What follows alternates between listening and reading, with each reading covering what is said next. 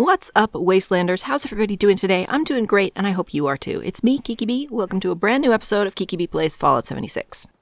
Have you ever thought, hey, prefabs are really cool, but you know what would make them amazing? Is if they floated in midair for absolutely no reason. Well, I thought that, so here I am to make your day and your camp at least 14% crazier with this super easy floating prefab hack.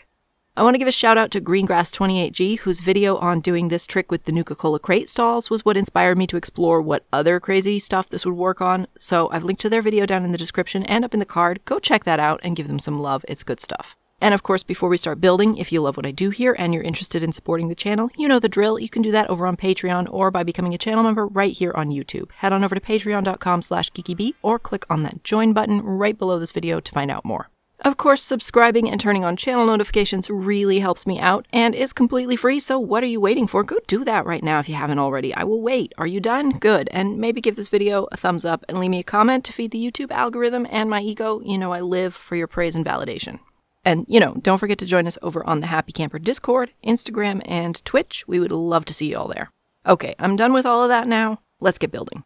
So this is really easy to do. It doesn't require any special items except the prefab that you want to use it with. It doesn't work with all prefabs, but I will show you exactly which ones do work in just a minute. So slap down a foundation, one or more staircases depending on how high you want the thing to be, and an upper floor. Now you're going to grab any doorway wall, put a door in it, and change the doorway to a solid or windowed wall. This will allow you to remove the wall and leave a floating door behind. Now you can remove your floors and stairs, and then you're just going to grab a prefab and snap it to the floating door. It's that easy.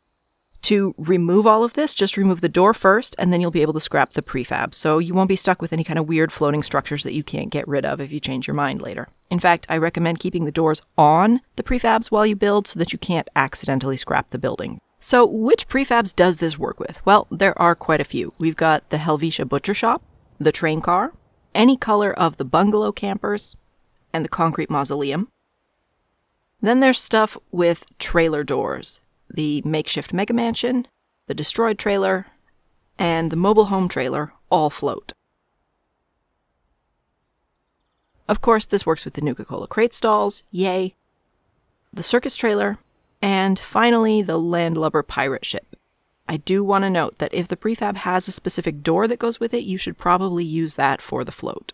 Some will do it with any door, but not all of them will. So now that we know how to do this, why the fuck should we bother? Well, that's a great question, and the obvious answer is because we can.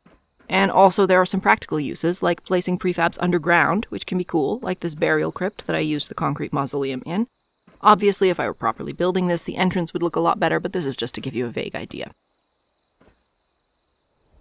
You can also use this trick to place the train car prefab on actual railroad tracks, which is awesome, and I know is something we've probably all wanted to do at some point. It's pretty easy, and you're just going to plop a foundation down so that it's halfway over the tracks and about this high, and you have to do this one sideways because we all know the train car door is so weird. So do the same trick, get your floating door, and then change it to the train car door, and then snap your train car down onto it.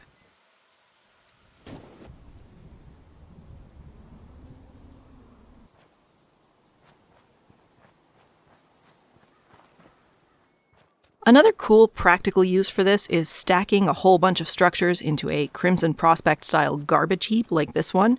And you can see I stacked the destroyed trailer up on the billboard this way and put a Nuka cherry crate at the top of the pile. So beautiful. This is just the height of wasteland elegance right here. Pun partially not intended. So that's it for me today, folks. It was a quick and easy one. I hope you enjoyed this video. Hope you learned something. Don't forget to make sure that you're subscribed and you've turned on those channel notifications so you don't miss out on the next absolutely amazing video. If you liked this and you're interested in supporting the channel, check out that Patreon link or click on the join button right below this video. Of course, join us over on the Happy Camper Discord, Instagram, and Twitch. We would love to see you there. And with that, folks, take care of yourselves, be good to each other, and I will see you in the next video.